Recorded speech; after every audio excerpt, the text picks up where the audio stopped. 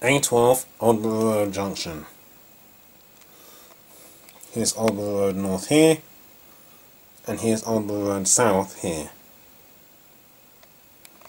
Traffic light phasings on this junction.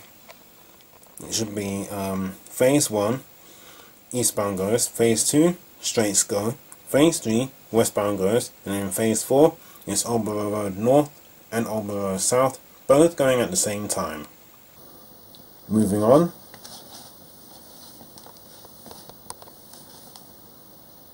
Here's Newbury Park Station and Newbury Park Station Junction. And the traffic light phasing is phase 1, straights go, alongside the left turns. And phase 2, the eastbound stop, and it's just the westbound going alongside the right turns.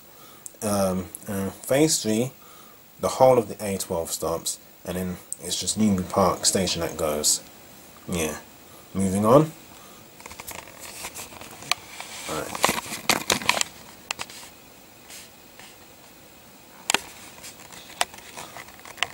Here, this is George Lane, King George Lane.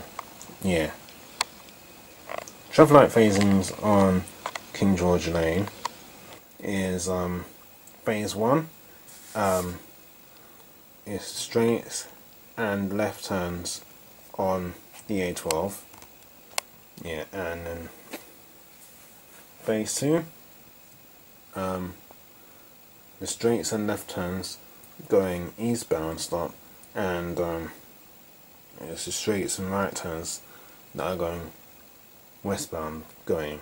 And then phase 3 is King George Lane that goes, and then the whole traffic light phasing starts again after that. Moving on.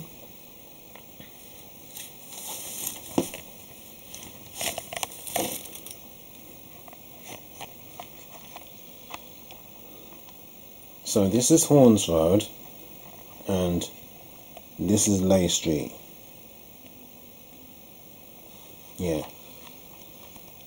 Traffic light phasing on this junction is phase 1.